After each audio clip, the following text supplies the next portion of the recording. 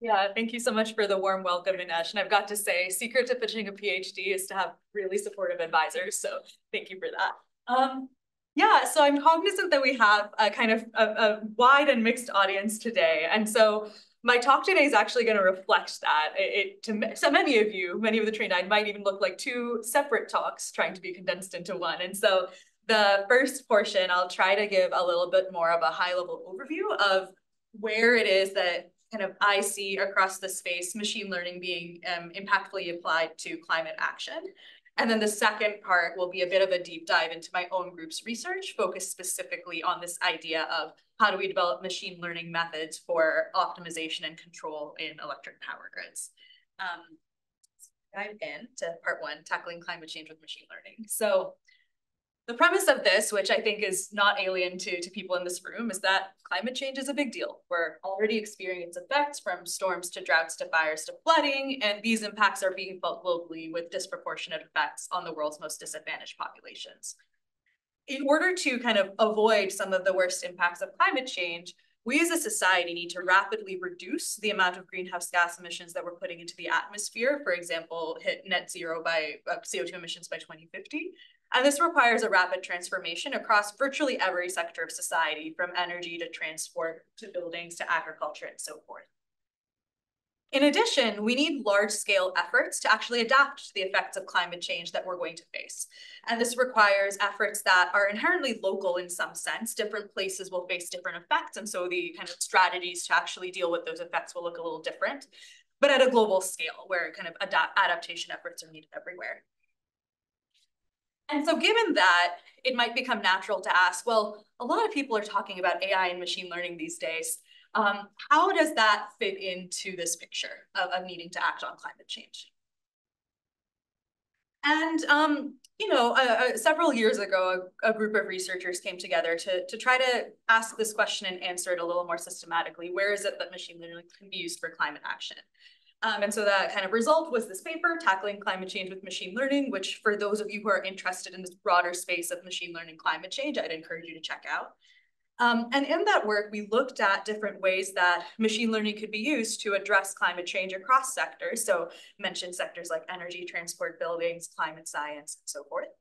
And while I won't be able to go through kind of all of the specific applications that we saw during that time, what I do want to do is go through a set of maybe kind of cross-cutting themes that emerged as we examined applications across these areas as maybe an opportunity to give an indicative sense of what are the kinds of ways that machine learning can potentially help, and hopefully kind of, seed some further thought among people in this room, right, who may be working on different sets of challenges about how these different kinds of approaches may or may not apply to the work that you are doing. So a first major theme is distilling raw data into actionable information. So there are many situations where having targeted on the ground information would help us make better decisions. So where exactly are greenhouse gas emissions coming from, and at the entity level, who is emitting them? Or where is deforestation happening so that we can actually better address actually trying to prevent deforestation? Or what are the energy efficiency characteristics of buildings, or what types of crops are in different types of land across the world, and what is the yield of those crops, and how will that change with climate change? Ideally, what we would have is actual targeted on-the-ground data where we've done extensive on-the-ground surveying efforts in order to get that information. But sometimes that's costly or not feasible due to capacity reasons. And so in those situations, one powerful technique can be to leverage kind of broader, more general raw streams of data like satellite imagery, like aerial imagery that we may have access to, and use that to try to identify who is emitting, what do the buildings look like, where is deforestation happening, and so forth. And the basic idea in all of these applications is you get some amount of satellite imagery, you hand label some amount of it to say, okay, these are the energy efficiency characteristics of this set of buildings and so forth. You train a machine learning model to kind of learn the patterns that relate what is in the satellite imagery to the label of what is there a building here or not that you specified. And then you try to scale that model, basically apply it to global satellite imagery to see if you can identify that same pattern in other places. The image on the slide is an example of one initiative that's doing this. It's an initiative called Climate Trace, which is a coalition of nonprofit or organizations, which are basically trying to come up with an independent inventory of greenhouse gas emissions around the world at the entity level. So then which specific entities are emitting how much and when, in order to provide an independent input and estimate to the UN climate negotiations, given that different countries and different entities maybe have incentives to not necessarily always honestly report on their emissions. Is there a way that can use satellite imagery and other sources of open data to actually independently derive these estimates and publish both the inventories themselves and the methods behind them? So this is one example of kind of taking raw information and distilling it into actionable insights. Another similar theme is the theme of forecasting. So for instance, when we're managing power grids with large amounts of renewables, or in general, we need to maintain an exact balance between electricity supply and demand at every point in time. And this can be really challenging, both because electricity demand can vary based on things like, I could decide to walk over there and turn off the lights right now, right? And I didn't have to pre-register that action. But also because we're starting to incorporate more time-varying sources of energy like solar power, wind power into the power grid, whose output varies based on the weather. And so there have been a lot of efforts to try to come up with more targeted predictions of things like how much solar and wind power we might have. And the general approach here is that we want to combine a combination of historical information, so things like how much solar power was produced in the past, with potentially some amount of real-time information. So how are clouds moving overhead, and how might that affect actually how much solar power production I have? And one kind of strength of machine learning is the ability to take in kind of different types of data, we would say different modalities of data, and learn powerful relationships between them in a way that allows us to kind of figure out patterns and apply them. In this case, figure out what tells us how much solar power is going to be produced and actually apply that in real time. And so the image on the slide is from a nonprofit called Open Climate Fix, which is basically doing exactly this. They are combining together historical solar power related data, along with the predictions, weather predictions that are coming from numerical weather prediction models, so physics-based models, alongside satellite and aerial imagery that are indicating something about how clouds are moving overhead, and combining all of those together using a machine learning model to learn patterns in order to improve predictions. And in their work with the UK power system operator, they've reported being able to actually have the error of the forecast compared to what was there before. Well, both of the prior sets of examples have to do with a situation where a machine learning model is providing insight to a decision maker who will ultimately then go make a decision. There are also kind of particular sets of cases where machine learning may be used for actual automated decision-making and kind of optimizing or controlling a system. So a common way this comes up is in the control of heating and cooling systems in buildings, where there are huge opportunities for efficiency gain. Some estimate as much as even 30% of kind of energy usage from heating and cooling systems can be reduced via smarter control strategies. And how this basically works is that you want to kind of combine a bunch of different information. So for example, information from sensors telling you how kind of hot or cold a building is right now, occupied, what's the weather outside, what are some characteristics of your building.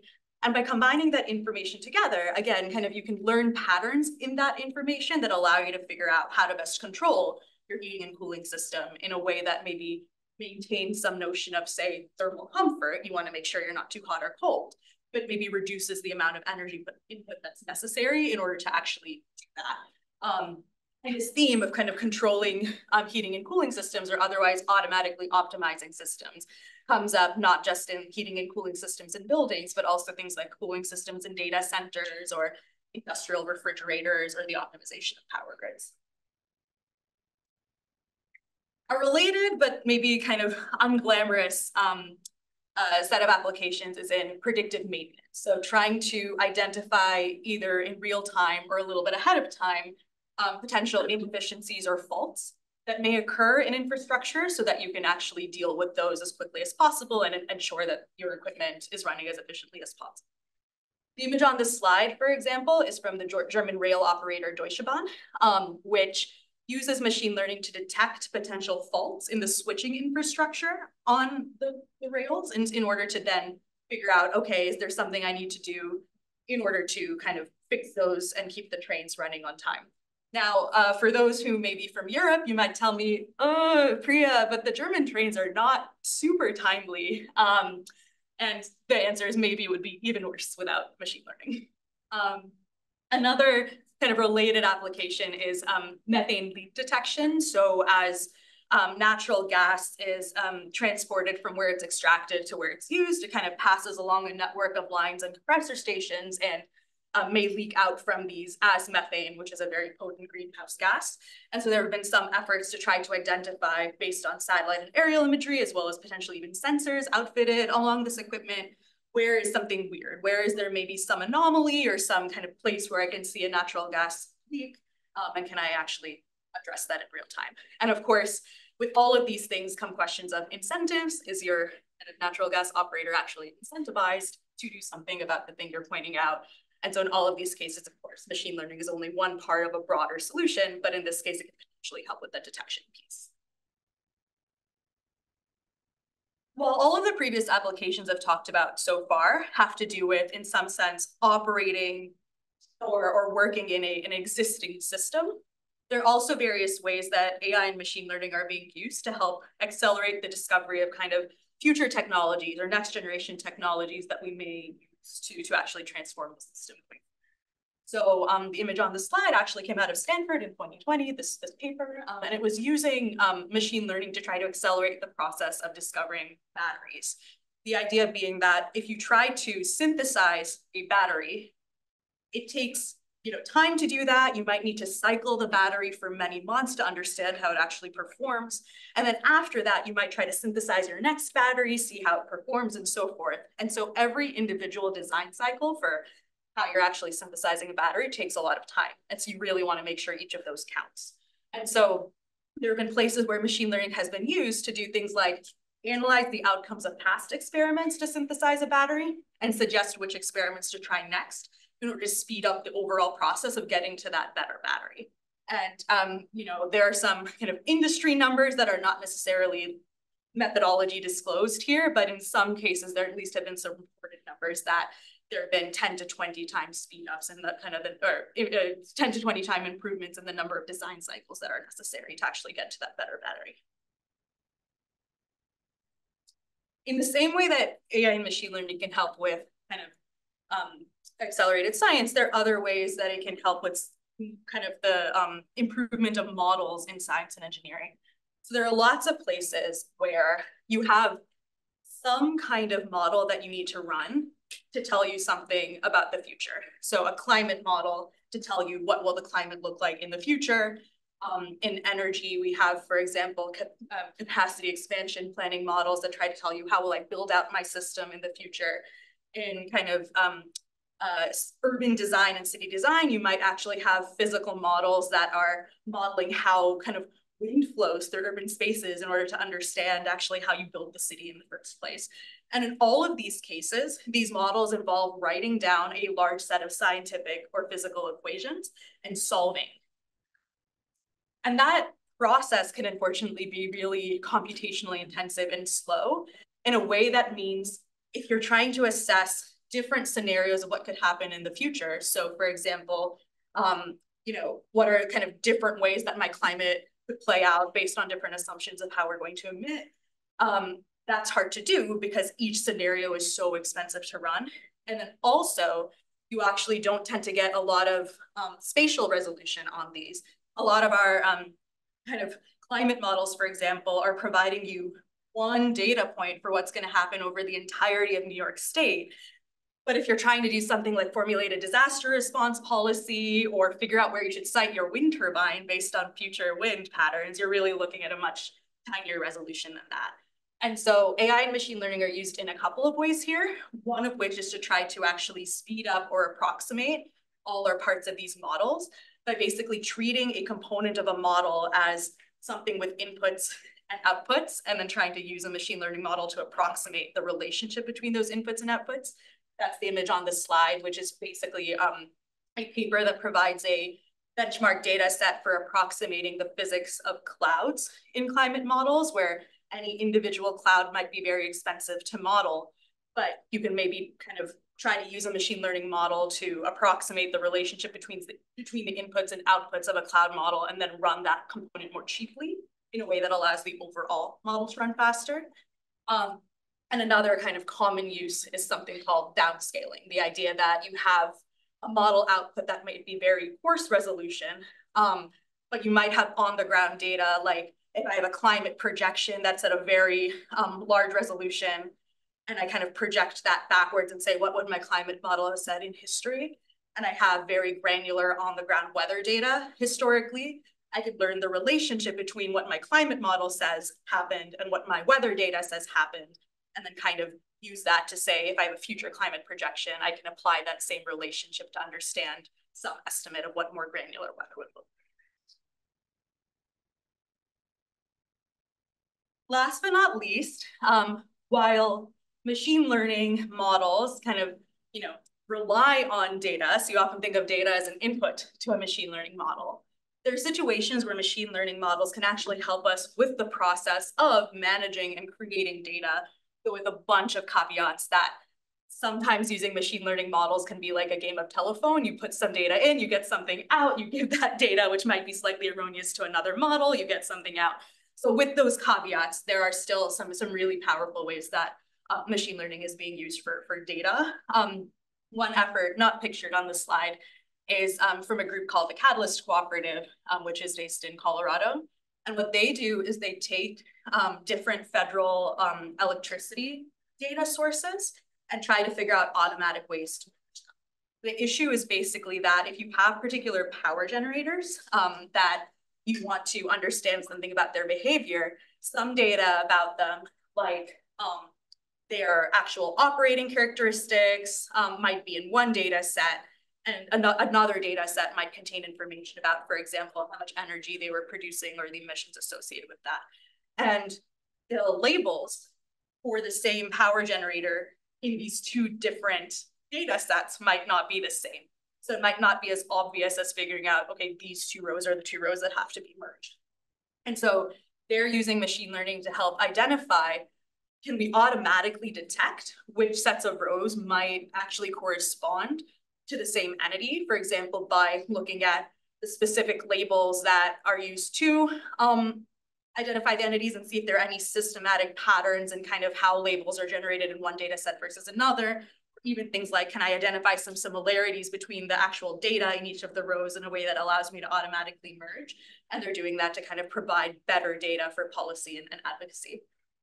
Another kind of option pictured on the slide is to actually use existing data to generate kind of synthetic data in situations where for some reason the real data is not kind of usable.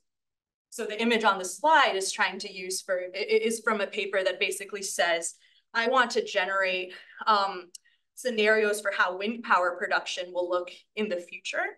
And all I have, of course, is data about how wind power production has looked in the past. And so what they do is they fit a machine learning model to this past wind power production data. They basically get some probability distribution. They use some of their own knowledge to say, we expect that wind power generation will get more extreme in this way or that way. So they kind of tweak the probability distribution. And then they draw more samples from that probability distribution to kind of generate potential future scenarios for wind power production. Another example not shown on the slide is the kind of generation of potentially synthetic data sets for electricity usage in homes, where there are certain entities that have access to really large public data set, or sorry, large but private data sets about how people are consuming electricity, and can't make those available for research purposes because there's privacy related issues with doing that. And so there's some initial explorations to think about. For example, can we actually use a machine learning model to learn something about what that data looks like and kind of generate synthetic data that ideally has some notion of looking like real smart meter data, but also preserves privacy, and release that. And this work is still in its initial stages, or kind of in its evaluation stages, to make sure that you still preserve the fidelity and privacy of the underlying data, but it's something. This is a different class of problems, but certainly data centers use a lot of energy and are people in your orbit thinking about making AI less computationally intensive or. Absolutely. And actually, let me hold on that question for 2 slides, but yes. Okay. So one point I'd like to make is that the types of machine learning that are used across these different settings are extremely diverse. I think when we hear about machine learning in the news today, we often are hearing about kind of large language models, foundation models, generative models. These are all kind of buzzwords people might have heard of. And these are useful in certain settings, but they do make a specific set of assumptions. For example, that you have a really large set of data, you have access to a lot of computational power to the extent that even large academic institutions are complaining we don't have enough compute to compete with what some companies are actually creating here. Assumptions like data is all you need if you have kind of existing knowledge about a particular situation or scenario, that you don't need to care about that you can just learn that directly from data. And specific metrics of performance, things like the average accuracy of my output is what we care about. And in reality, when you look at climate-related settings and a lot of different settings on the ground, there are some important differences. Sometimes you have less data, or you actually might have a lot of data, but it might be hard to move around. This happens on the power grid where you actually have sensors that are collecting a ton of data, but you have communication constraints. You might not actually want to store all of that data all the time, right? There are implications to actually having, storing, collecting large amounts of data, and it might not always be worth doing that. You also may be in situations where you have access to less compute because of kind of your own infrastructural or monetary constraints, or because you're trying to implement machine learning on a smartphone or on a control device on a power grid, which is kind of small. And of course, and I'll get to this more, there's a huge imperative to reduce the energy use and emissions associated with these models, which means bigger is not always better from a societal perspective. In many cases, you do have useful knowledge about the particular area that you care about. So on a power grid, we know something about the physics of the power grid. You don't have to relearn that from data. And so kind of thinking about where is there this marriage between what you need to learn from data and what you already know can have actually huge benefits in terms of computational efficiency, data efficiency, and performance. And then kind of how we evaluate our models, and as a result, how we should build the models in the first place, varies across different settings. In settings that are, for example, where you're doing some kind of prediction to understand how to best represent or enable an underrepresented population, you might not care about average accuracy across all data points. You might care more specifically about how your model is doing on a specific subpopulation in the data. Or if you're someone like me who works in power grids, safety and robustness of your model are more important than kind of raw performance in many settings. And I've listed a bunch of other metrics on the slide, like around privacy and interpretability and uncertainty quantification and so forth. But we care about different axes of performance, and the kinds of models that you use for develop care about those different axes of performance. I also, before I kind of close out this kind of overview portion of machine learning for climate change, I focused a lot on kind of the ways that machine learning can help address climate action. And I really do think there are a lot of very cool and powerful opportunities to leverage this toolkit in places where it makes sense to accelerate our efforts here. But machine learning's relationship with climate change overall is much more multifaceted. And so it affects kind of the work we should be doing and what it kind of the ways in which we think about organizational policy, governmental policy, and so forth in this realm. So I kind of came up with one of the questions, you know, machine learning itself has impacts through the computation it runs. So when you run a computation, you're consuming electricity, you might be using water to cool your data center, for example, and the hardware on which those computations run. There's emissions associated with producing and transporting that hardware. There are disposal-related issues. There are materials that go into creating that. And while some of the macro level numbers here in principle have not been huge in the past, so in kind of 2020, you might think of the entirety of the information and communication technology sector making up about like 1.5% of global greenhouse gas emissions, and AI is some fraction of that. We are entering a realm where, of course, AI and machine learning models are being used more. The types of models that are being used are larger in a way that increases both the emissions associated with creating them and the emissions associated with each individual use.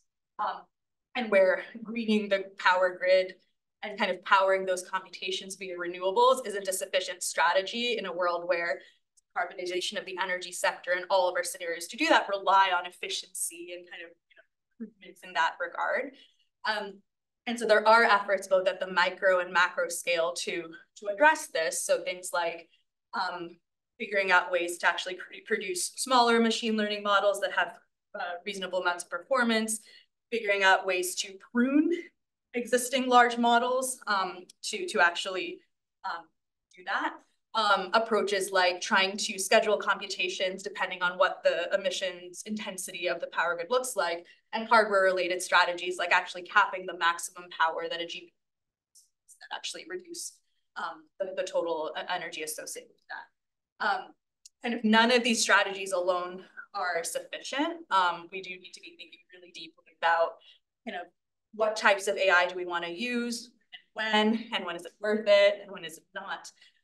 But I think that it is not an inevitability that machine learning will use a lot more energy. And so anyone who tries to tell you it's an inevitability, particularly if they're a developer of machine learning, you should question that and sort of ask, there are levers that you can take to address this, kind of what are you doing in this respect? The kind of picture around the relationship between machine learning and climate change often stops at the two boxes I kind of previously had, and I guess now currently have on the slide. So, is machine learning good for climate because it's helping to address climate change related problems, or is it bad for the climate because of its direct hardware and computational impacts? But the story is actually much more rounded out than that, even though these are the two aspects that are often focused on in popular discourse.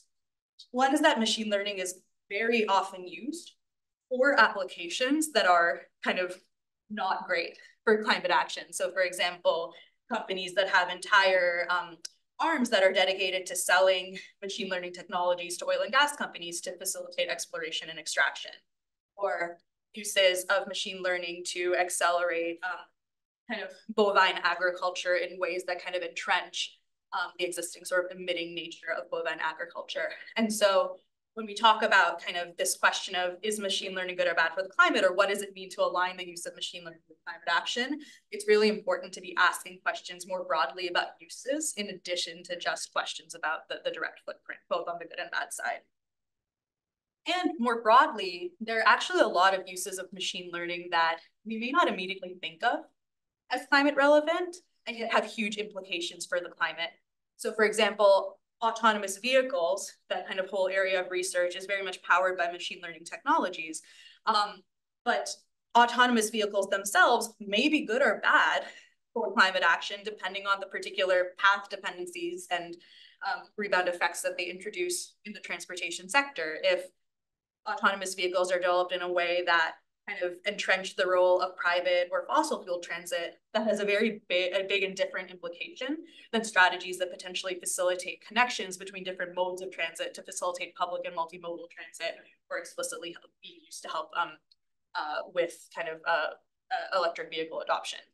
And so there are choices that we can be making in terms of how we actually move forward on these applications that affect their eventual climate impact, even for applications that we might not immediately think of as climate relevant.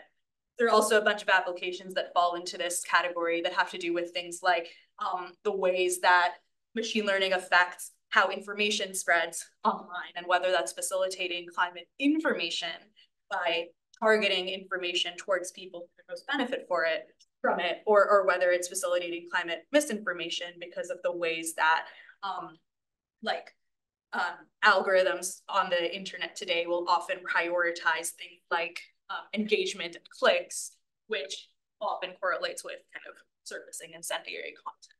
So there are lots of places where, when we think about aligning the use of AI and machine learning with climate action, we want to be asking broader questions around, for machine learning used in its business as usual sense, what does it mean to incorporate climate cognizant reporting and assessment, thinking about the kind of direct computational impacts and the applications to make sure that we're overall trying to develop AI in a society that aligns with our actual goals and strategies for climate action.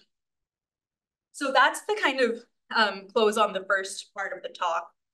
And the second part, I'm going to dive in a little more, do a bit of a technical deep dive on some of my group's work on machine learning for power grid optimization. But before I do that, I do want to pause and see if maybe we'll invite like 1 or 2 questions. I'll also hopefully have some time for some at the end, but in case there are 1 or 2 questions on this part.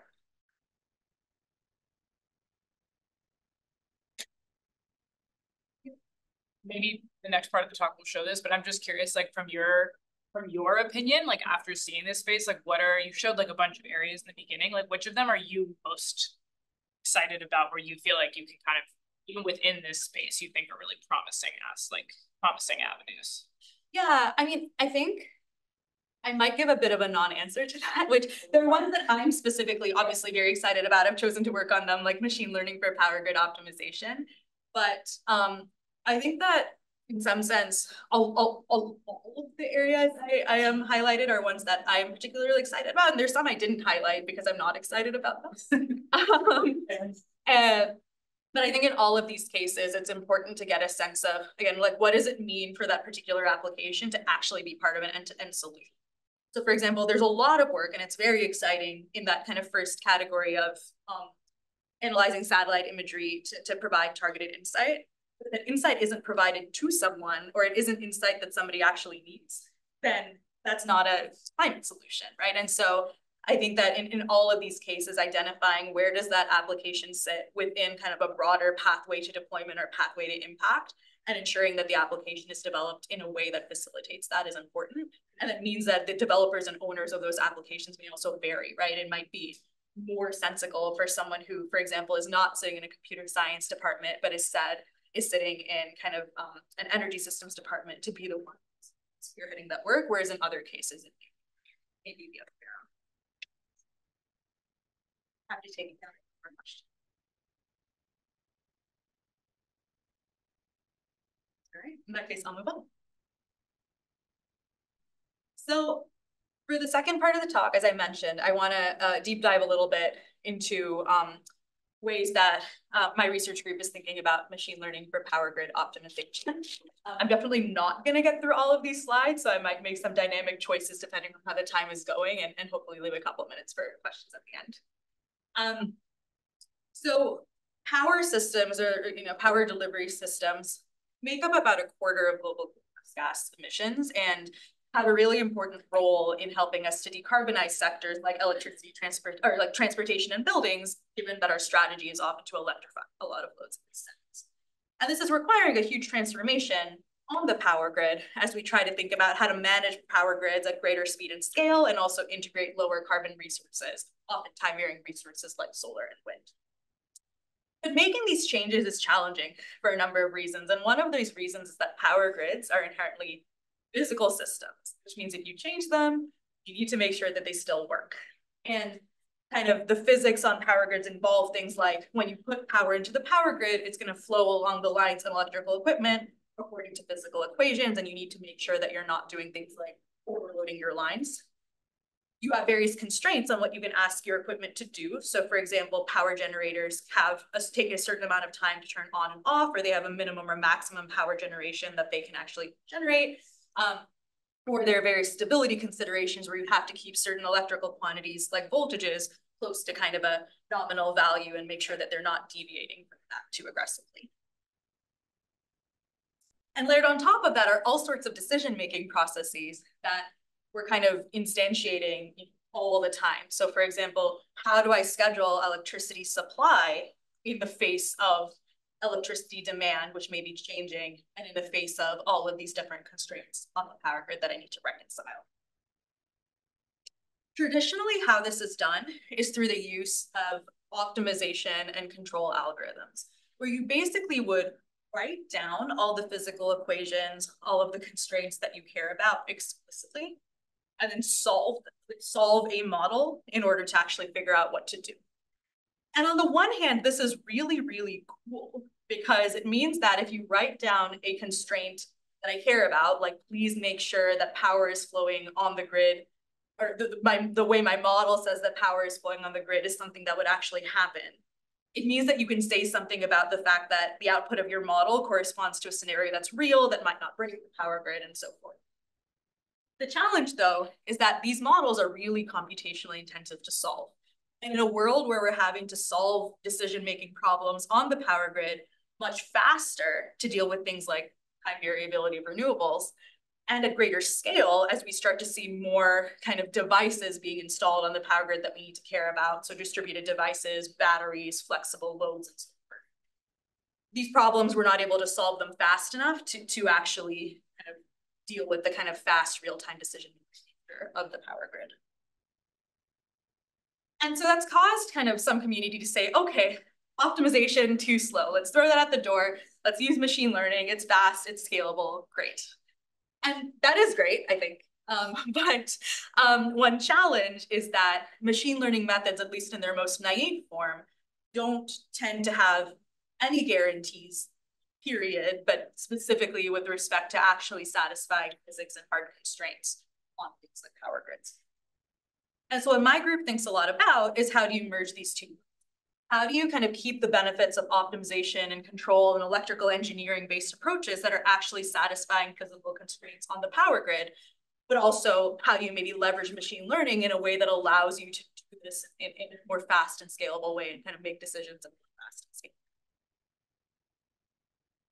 And so the general approach that we take is an approach called optimization in the loop machine learning.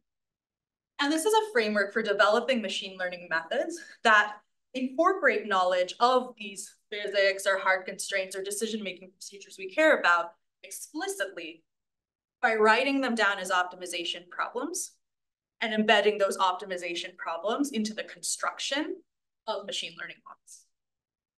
And so that might look something like this. You have a machine learning model that is kind of your standard, neural network, say, and I kind of decide that I want to somehow constrain what the neural network can output based on some physical properties that I want to preserve in my power grid.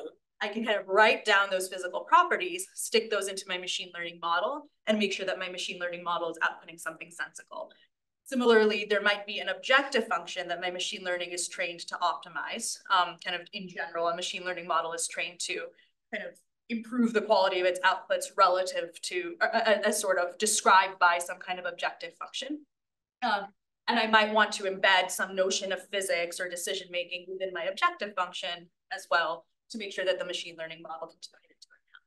And so this is the kind of thing we do. I realize that all I've done on the slide right now is draw a box within another box.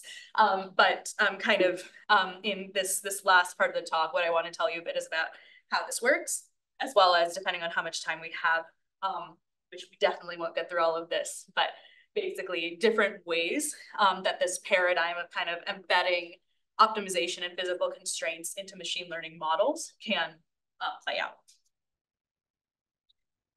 So what I will spend kind of time going through like appropriately slowly is this idea of how all of this works. And I will extremely quickly dash through the rest just to give a sense of how this paradigm works, and we can kind of dive through the Q&A or a little bit afterwards as well. So the basic idea is that deep learning, while it may seem very scary, is differentiable function composition. So I'm going to dive into what I mean.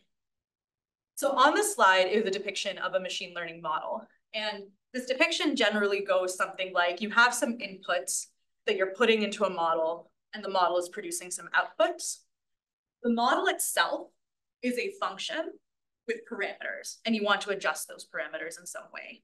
In the sense that the linear regression is an instantiation of machine learning, or I shouldn't put it that way in the sense that regression came first, but regression can be sort of viewed in this framework where you are picking some kind of functional form for your model. For example, it is linear.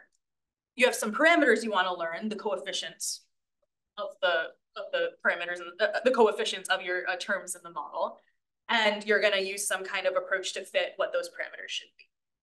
In machine learning approaches, this tends to be kind of an iterative process, and that a model will kind of take in particular data, it will kind of have an initial guess for what those parameters look like. It'll generate some outputs, and those outputs will be evaluated on the basis of a quote unquote loss function, which can be thought of as a score for the quality of the output.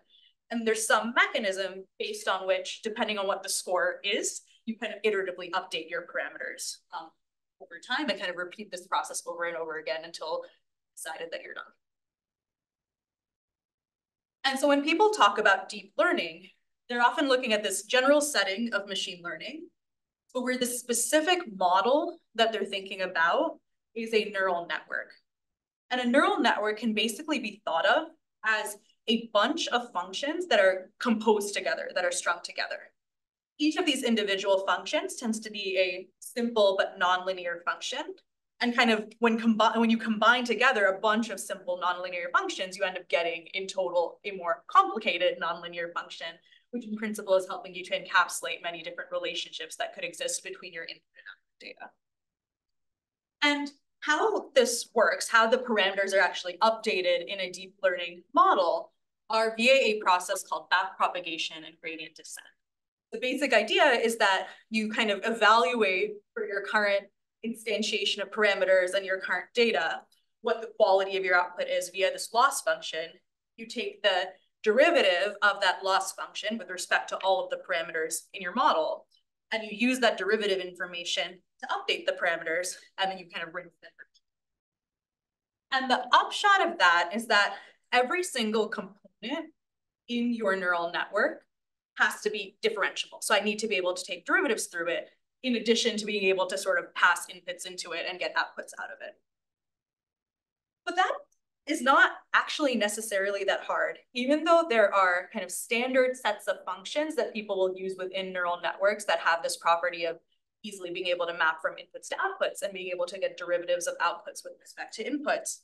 If I decide that there's a specific function that I would like to see represented in a neural network that represents, for example, how power flows on a power grid, or that represents something like a projection onto a set of safe actions in a control environment, I could potentially encode that in a way such that I can map between inputs and outputs, and I can figure out how to take derivatives of my outputs with respect to my inputs. And all of a sudden, I have the ability to embed that function within a neural network in a way that plays nicely with how neural networks. And basically, this kind of simple observation ends up being really powerful in that it allows us to start embedding all sorts of kind of knowledge in the form of kind of optimization problems or differential equations or what have you into neural networks in a way that allows for things like improved performance or enforcement of constraints that we care about. This general idea of kind of differentiating through optimization problems and embedding them into neural networks sits within a broader literature on something called implicit layers. And the key insight is that when you solve an optimization problem or a differential equation or something else like that, there's often some equation or set of equations that your solution satisfies. So in the case of an optimization problem, when you solve it, there's kind of a set of equations called the KKT conditions of that optimization problem that are satisfied at the solution. And you can basically use that set of equations at the solution as something you can take derivatives through in order to figure out what the derivative of your output with respect to. So basically, depending on the set of equations you're looking at, you might need to adopt a slightly different kind of set of techniques to figure out what your derivative is. But once you do that, you can embed your function within a neural network. And there's been a lot of work looking at ways to embed, for example, quadratic programs. So quadratic optimization problems, neural networks, combinatorial optimization problems, satisfiability solvers, convex optimization problems, physics modules, differential equations, and so forth. And so the basic idea is that we actually really have this very powerful toolkit now for embedding all sorts of kind of knowledge from kind of different areas into the way that we actually design deep neural networks in the first place. And so for the really high level overview of how we actually use this in our own work, one application is thinking about how to actually construct reinforcement learning based controllers for kind of, for say, components like inverters or batteries on power grids. that are able to learn to do really powerful control strategies from data and from interactions with the simulation environment, where embedded in them, we have put some notion of kind of control theoretic stability to make sure that the outputs are actually satisfying that. So kind of motivation slide about we want to merge between deep reinforcement learning and robust control, but how this actually works is that you might have something like a neural network, which is taking in information about the state of your control system, outputting a proposed action. And the proposed action is then projected onto a set of actions that we've derived from control theory as being safe. A projection can be formulated as an optimization problem. I've sort of motivated that optimization problems are one of the things we can embed within neural network workflows. And it allows you to basically have a model, which is kind of a standard neural networky looking thing, plus a projection that allows you to train that model the standard way you would train a reinforcement learning model in machine learning, but still actually has provable guarantees associated with its output that are inherited from control theory, given the way that we constructed that last layer of the neural network. And we kind of show that doing this thing where we are comparing against on a synthetic control setting, non-robust methods, robust methods, and our kind of combined methods. If you compare the performance of these different classes of methods in a kind of well-behaving control environment versus one where you might have like kind of some adversarial noise or disturbance added to the power grid that's trying to destabilize it, we kind of show that a traditional robust control method from control theory will be able to make sure that the grid doesn't go unstable in the face of adversarial disturbances, but it might be very conservative and perform less well in the average case when nothing is going wrong. Whereas kind of combining reinforcement learning and control allows you to do the same thing of maintaining the stability of the grid, but actually improve your performance in the average case because you're able to learn patterns in the data. Whereas kind of non-robust methods will perform way better in the average setting when nothing is going wrong, but will go completely unstable when something happens incorrectly on the grid.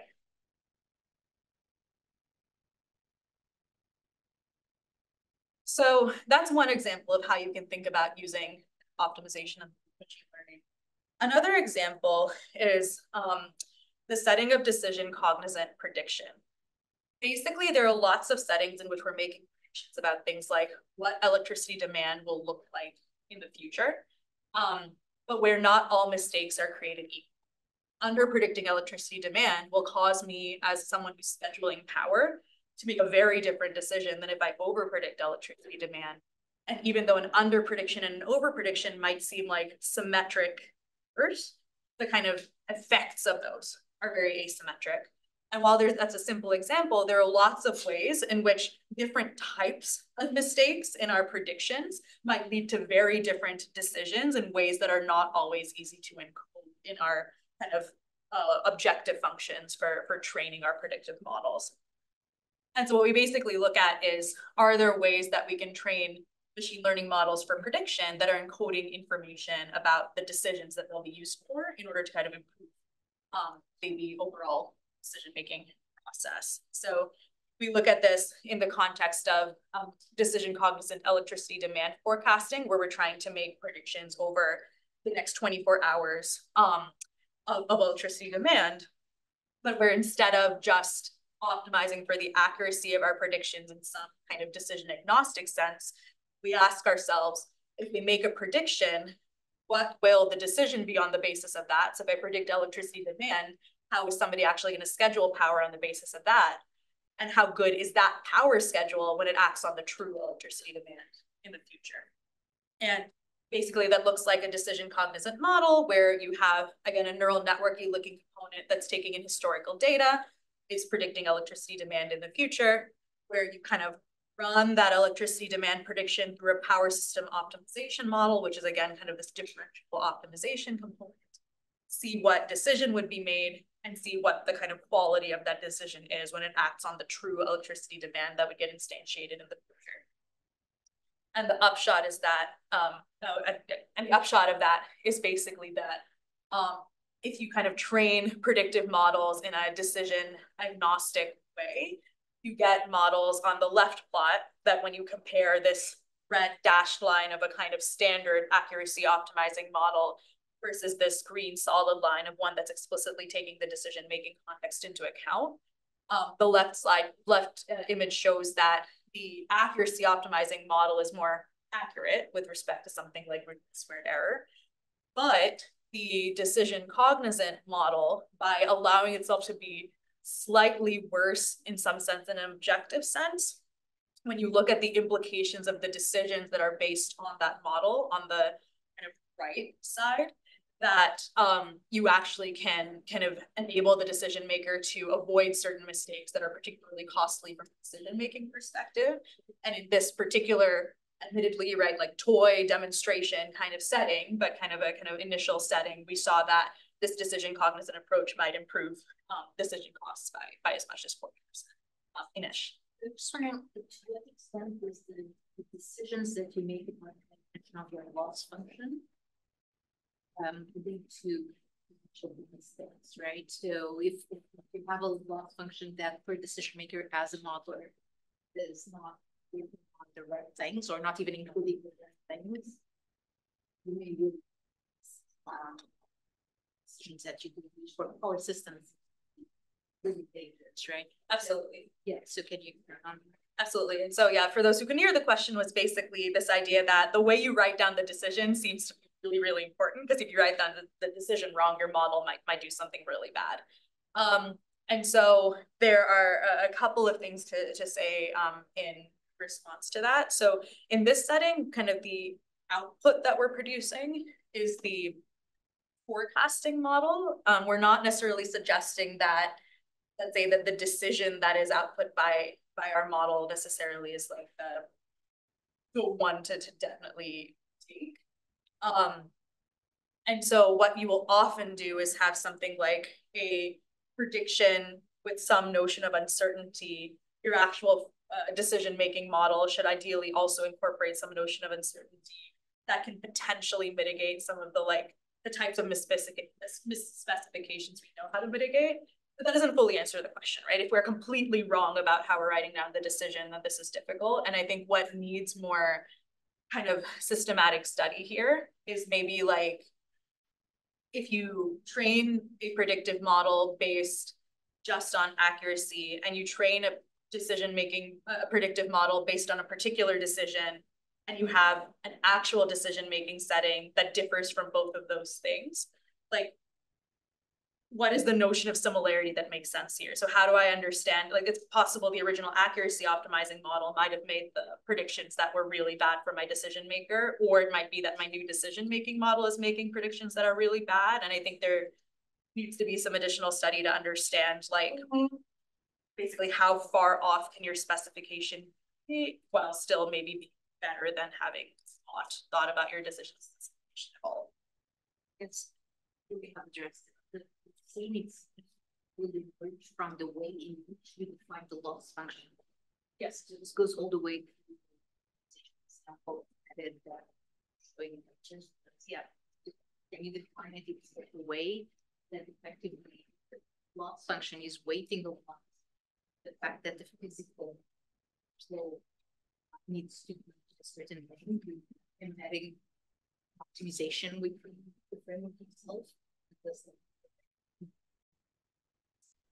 Yeah, so it does lead to a higher computational time, but basically often in these settings, the trade-off you're making is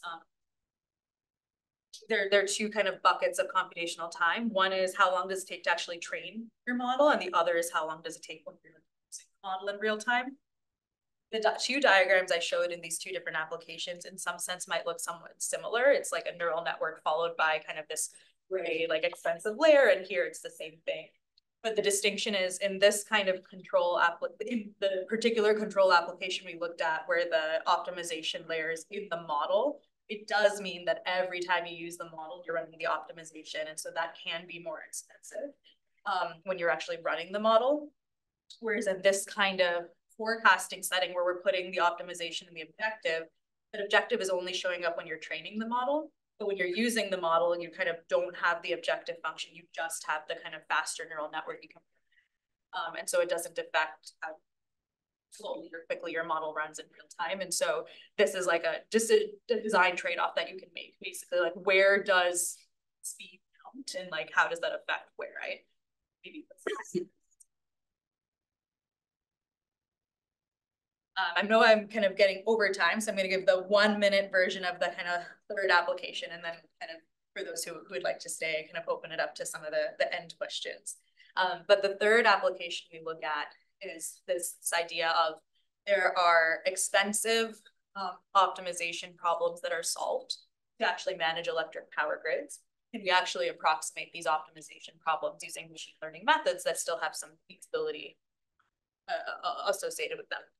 And so we specifically look at this problem called AC power flow, where given some instantiation of electricity demand, we want to try to come up with a way that we're scheduling our controllable power generators in a way that minimizes costs and preserves things like power flowing through the grid in a sensible way that doesn't violate the limits on the lines, and preserving things like I can't tell a generator to produce an amount of power that it couldn't actually produce in real life.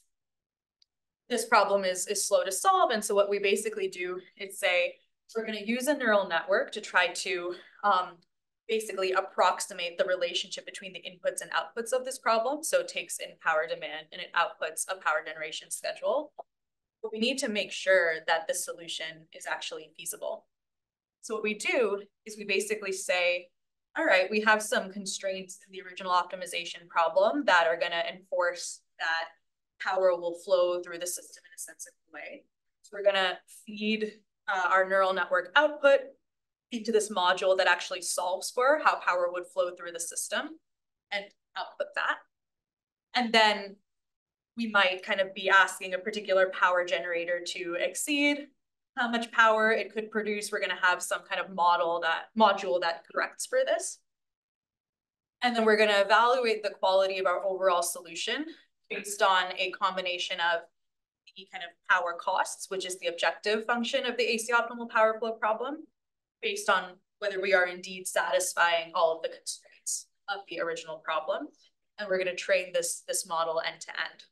And when we're actually using the model, we kind of use this neural network plus this AC power flow solver plus this device limit correction. So we're actually using all of those components in real time to make sure that the output is satisfying constraints that we about.